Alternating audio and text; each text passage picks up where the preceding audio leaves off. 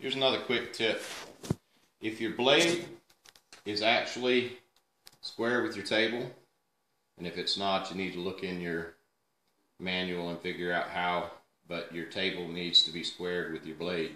Otherwise, your miter slots won't be right.